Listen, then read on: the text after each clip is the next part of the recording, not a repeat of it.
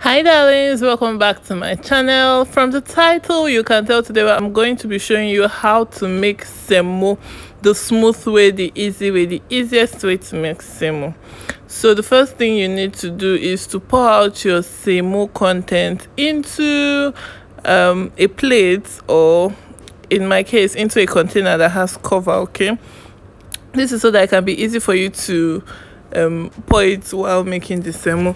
So when your water is almost boiled, you add in groundnut oil, and then when it has boiled properly, we are going to gently, gradually add semo into the pot while stirring it. Okay, so I did not increase the speed of this video. I've just left it as normal so that you can follow the process. So just keep adding it gently and stirring. So the reason you're adding it very gently is so that you don't end up with lumps. So you keep adding the semo flour until you can't stir it anymore, and then you can tell that okay, the semo flour is enough.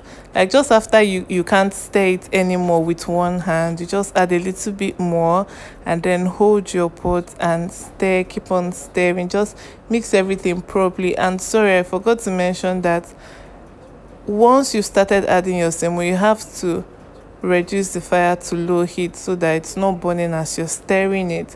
Once we keep close, we should never let go. So tell me who you love, baby. Take a moment to unwind, fix yourself and realign yourself with the world, baby.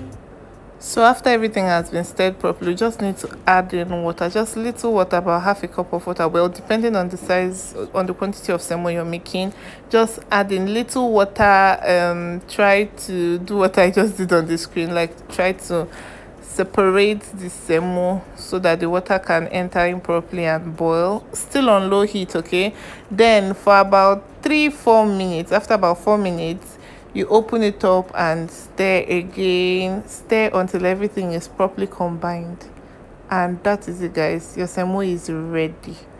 It is ready. And I would like to point out that the reason for adding groundnut oil, vegetable oil, to the water for making your semo is so that it can be easy to stir without quickly forming lumps. You know how you add vegetable oil to water when you're about to boil spaghetti just to make them separate and not come together? Is the same situation here. So I hope you enjoyed this video. If you did, you have to let me know by liking the video, by commenting and sharing this video. Okay, I'll see you guys in my next video. Bye bye.